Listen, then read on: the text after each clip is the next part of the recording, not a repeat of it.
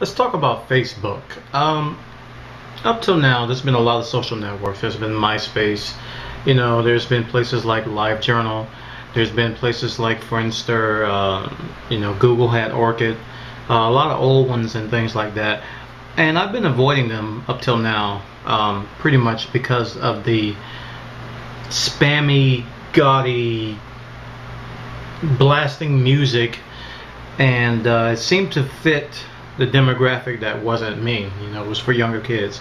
It's probably why MySpace took off so much for the kids, because it was very colorful. It was very it was just easy to use for a kid, and it didn't look all that great. But as an adult, I couldn't stand it because it was too much. It was just screaming at me, and I'm getting too old for that kind of stuff.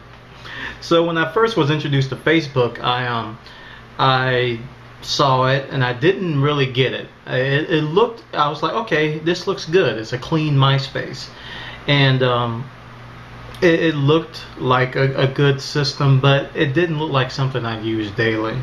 Over time, Facebook has made improvements. They've added applications, and they've added a development platform where you can write your own applications, and they've opened up a lot more. There's data available for RSS feeds. There's data available so you can import them and show things on your blog, or cross-post to Twitter, or do a whole bunch of mashups with it, which is kind of where the web is going today, all to make money, to tell you the truth. But it wasn't until recently when I got my brother and sister involved, and I put our ministry on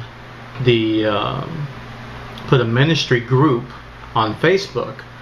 And as a geek and as a person who uses technology a lot, I can say that you really don't see the value of things until you watch somebody else who's not as familiar with things as you are.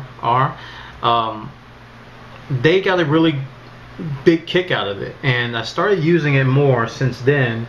And I gotta say, Facebook is doing a lot of things right. A lot of people have compared it to LinkedIn.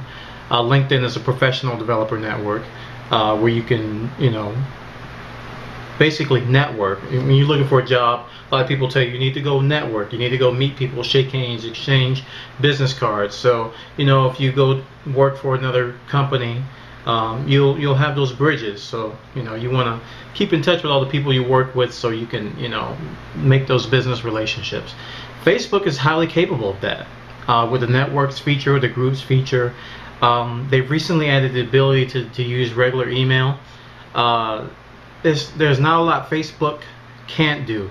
Now, a lot of people complaining that Facebook is nothing more than another AOL. It's another walled garden, but they're opening up. I mean, with the applications and with RSS support, you can get the data out of Facebook that you're putting into it.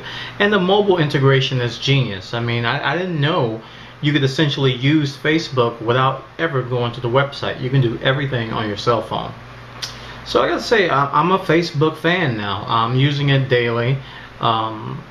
Like I said, I got my brother and sister on there. They're loving it, and we're going to utilize it to the fullest. So thank you, Facebook, and I'll post my link to my profile in this video, and you can add me to your profile if I know you, or I can trust you. Then I'll add you back. All right, take care. This is Bwana from Bwana.tv saying Facebook's a winner.